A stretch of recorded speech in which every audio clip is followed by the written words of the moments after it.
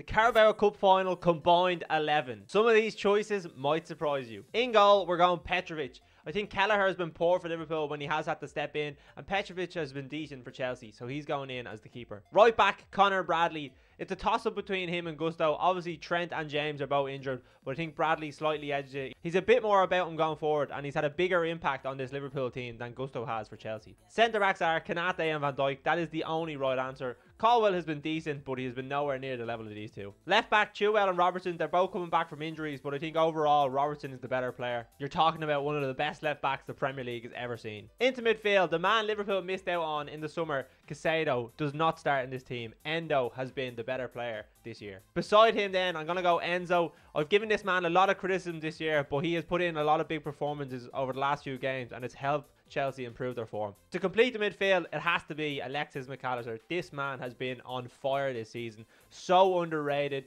For 30 million, you're getting a World Cup winner and someone that has transformed this Liverpool team. Right wing has to be Mo Salah. Even if he's playing on one leg, he still has more ability than Cole Palmer, even though he has been good this year. Left wing, Diaz or Sterling. Sterling's been okay this year, but Diaz is at another level and he's only going to continue to get better, so he goes in ahead of Sterling. And up front, there's only one man leading this team, and that is Darwin Núñez. Never mind Jackson, never mind Nkunku.